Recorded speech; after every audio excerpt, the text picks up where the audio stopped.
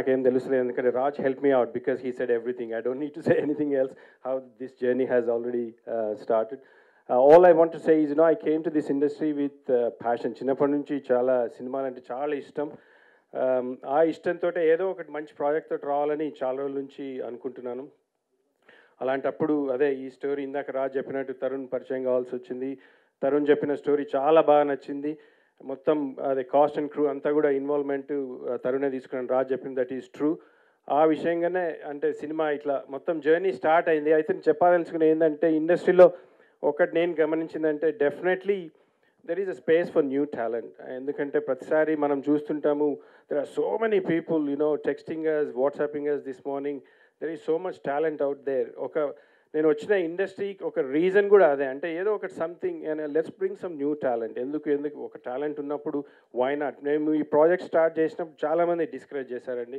నేను మారట్పల్లిలో కూర్చొని మా టీంతో డిస్కస్ చేసి అండ్ సినిమా చుట్టే తిరుగుతూ ఉన్నాం అనమాట. సో 90% ఆఫ్ ద టైం నేను షూటింగ్లోనో లేకుంటే డిస్కషన్స్లోనో లేకుంటే సెట్లోనో ఉంటాను. So this is my family అండి. More than any most important thing is my crew is my family. I'm representing dum అంతే. Lata, Tanvi and Ranjith also please come on stage. వాళ్ళు they also helped out a lot. That's my wife, production design. So my entire family is into films only. ఎప్పుడు 24/7 ఆలోచిస్తూ ఉంటాం. So ఈ cinema వచ్చేసి చేసేటప్పుడు చాలా ups and downs వచ్చాయి sir. Lot of stereo types ఉన్నింది, చేయాలా చేయొద్దా అని చెప్పేసి. అండ్ ప్రొడ్యూసర్స్ దగ్గరికి వెళ్ళే ముందు కూడా నాకు చాలా మంది రిలేటివ్స్ కూడా ఫిల్మ్ ఇండస్ట్రీకి వెళ్ళొద్దు, అది మళ్ళీ పాడైపోతుంది ఫ్యూచర్ ఇలా అని చెప్పేసి చాలా డిస్కరేజింగ్ కమెంట్స్ అనమాట. సో హార్ట్ఫుల్లీ నాకు అది వాజ్ అ పెయిన్. నాకు ఇష్టం ఉన్న ఫీల్డ్ని నేను ఎందుకు ఎంచుకోవద్దు and why are people discouraging so much అని చెప్పేసి. మేము మిమ్మల్ని ఎప్పుడు చిన్నప్పటి నుంచి చూడడం టీవీలో కానీ first time.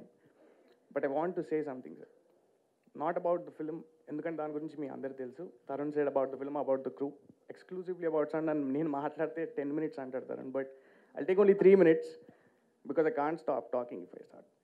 But basically what we did is sir, we didn't do anything new sir. I mean everything మీరు చెప్పింది కరెక్టే సార్, కానీ మేము వాట్ వీ డిడ్ ఇస్, నేను చిన్నప్పటి నుంచి మేము చూస్తూ పెరిగిన సినిమాల్లో I did not look at acting. నేను హీరోస్ని చూసేవాళ్ళం కాదు. I use to just enjoy the movie. When we were shooting for the film, we knew that it would be a good film and people would like it. కానీ ఇంత tremendous response వస్తుందని మేము expect చేయలేదు. So we are very happy and thankful. This shows that content బాగుంటే audience movie చూస్తారు and మూవీని ఒక పెద్ద సక్సెస్ చేస్తారు. It also shows the impact films have on people. Our film Pelli Choopulu is touching people's hearts. So I think we couldn't have asked for more. So thank you to the audience. నా character గురించి and నా performance గురించి చాలా prices వస్తున్నాయి నాకు. The entire credit goes to my director Tarun. ఏం చెప్పాలి భయ్, మంచిగా ఉన్నది. ఇట్లా పొద్దుగల లేస్తే ఇట్లా అరే ఏం సినిమా చేసినాం భయ్, పెళ్లి చూపులు ఇట్లా పోతున్నది, అందరు చూస్తున్నారు, టికెట్లు దొరకలేదని మా ఫ్రెండ్స్ అందరూ బాగా బ్యాండ్ బజాయిస్తున్నారు. ఇందిరా ఇది నీ సినిమాకి టికెట్లు దొరకలేవంట అని తిడుతున్నారు. పొద్దుగాల పోయి ఇట్లా పాలు తీసుకురానికి పోతుంటే కుక్కలు కూడా మరుగుతుండే ఒకప్పుడు నా పైన. ఇప్పుడు అవి కూడా మంచిగా తోకలు ఊపుతున్నాయి, మంచిగా అనిపిస్తున్నది.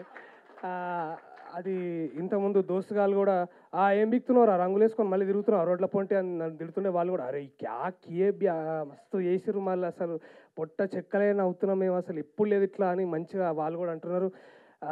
ఇక ఏం తరుణ్ ఏం చేసినావు భయ్, అది ఏంది ఇది లైఫ్లో అన్నీ మార్చి పడేసినావు ఒక్కొక్కరు, ఇప్పుడు ఏం చేయాలో సమజైతలేదు. బయటికి పోతే అందరూ ఇట్లా నవ్వుతున్నారు, మంచిగా చూసి అనుకుంటా. అసలు ఏంది ఇది గిది అసలు న్యాయమే నాకు ఇది అంతా.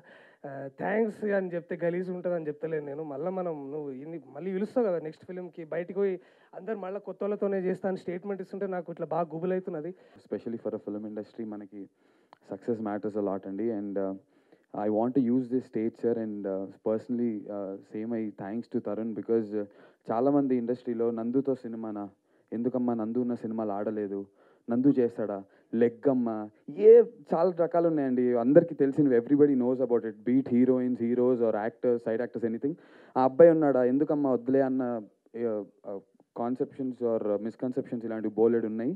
అలాంటివన్నీ పక్కన పెట్టి ఒక క్యారెక్టర్కి నందు సూట్ అవుతాడా, ఈ కంటెంట్లో విక్రమ్ అనే రోల్కి నందు బాగుంటాడా అనేది తరుణ్ మా డైరెక్టర్ ఫిక్స్ అయ్యి తను ఇలాంటి మిస్కన్సెప్షన్స్, ఈ స్టీరియో టైప్, స్టూపిడ్, స్క్రాప్ ఇలాంటి నోషన్స్ లేకుండా నమ్మి నన్ను పెట్టుకుని ప్రొడ్యూసర్కి వెళ్ళి కాస్టింగ్లో నేను నందుని అనుకుంటున్నానండి ఈ రోల్కి బాగుంటాడంటే అలాంటి స్టీరియో టైప్ సెంటిమెంట్లు పిచ్చ సెంటిమెంట్లు అదో సెంటిమెంట్లు అన్ని అనుకోకుండా రాజ్ గారు కానీ యశ్ రంగినేని గారు కానీ అవునా నీకు బాగుంటాడు అమ్మా అయితే let's go with him is a good actor. పనిచేసేటప్పుడు కూడా ఎప్పుడు ఏమీ they was no time when ఇట్లా చేయాలి ఇట్లాగే చేయాలి అని ఎప్పుడు మాకు లేకుండా they gave us a lot of freedom to do music which నాకు ఎప్పటి నుంచో అట్లా చేయాలని ఉండే మ్యూజిక్ అందులో ఎన్ని రోజులు నేను ఫిల్మ్ కూడా చేయలేదు. I just waited for Tarun to do something and I'm glad that it happened. And response overwhelming ఉంది. చాలా చూసిన వాళ్ళందరూ ఫ్యామిలీసే కానీ అట్లా అంటారు. ఫ్యామిలీస్ సినిమా చూడండి అందరు చూడాలి సినిమా, ఫ్యామిలీసే కాదు. But so this is one that kind of a film. So it's all big learning curve for me. And మంచి డేటాబేస్డ్ డెసిషన్ మేకింగ్ చాలా బ్రిలియంట్గా చేస్తున్నారు. So it's all learning for me. అంటే లాస్ట్ 10 years ఒక ఎత్తు అయితే ఈ 15 days of travel with the team is different. So heartful congratulations to every one. Like others have been mentioning ఈ story అప్పుడు కొంచెం తెలిసింది. What I heard from Tarun, Santosh, Vivek, the new technicians, these are the people of the future for the Telugu industry. వాళ్ళ work చూసి ఆ ముచ్చటేసే ఈ సినిమాని నేను ముందుకు తీసుకెళ్ళాను. అంటే their decision making was very smart, very apt, and they did it the right way. చాలామంది చిన్న సినిమాలు చేస్తున్నారు, ఫండమెంటల్స్ ఫాలో అవ్వకుండా చేసి ఆ సినిమాలు బాగలేకపోవటంతో లాట్ ఆఫ్ ఆడ్ కామెంట్స్ వస్తూ ఉంటాయి.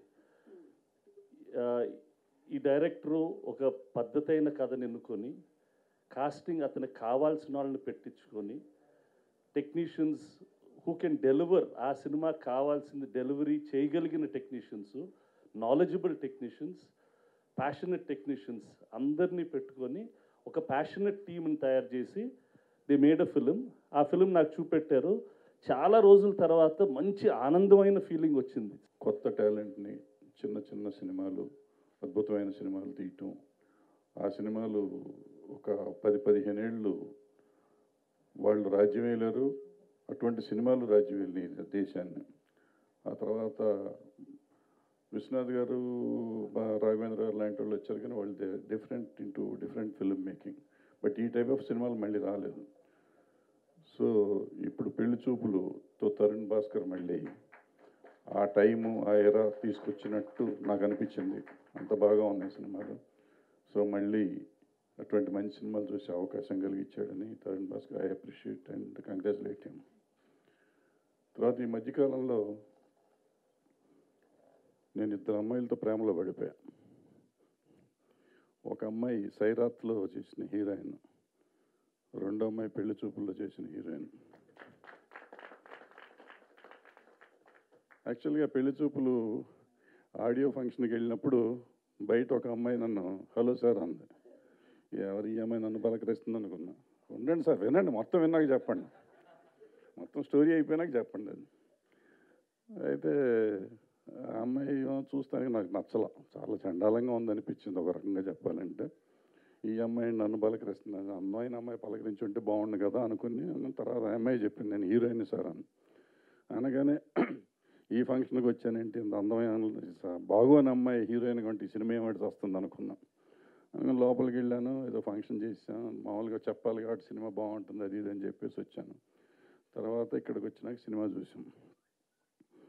సినిమా చూసినాక సినిమా మొదలెట్టినప్పుడు ఫస్ట్ సీన్లో ఆమె పెద్ద నాకు నచ్చలేదు.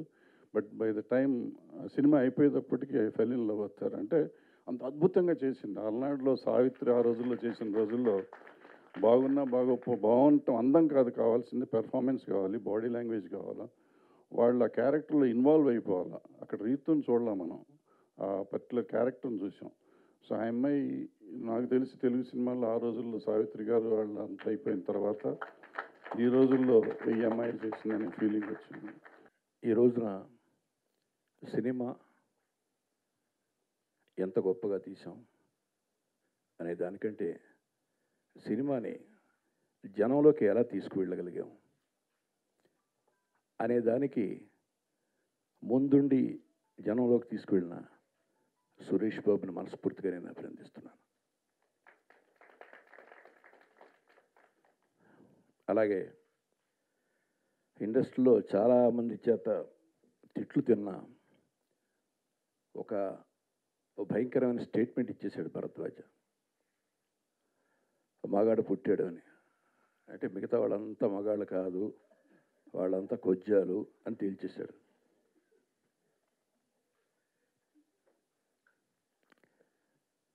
I congratulate you.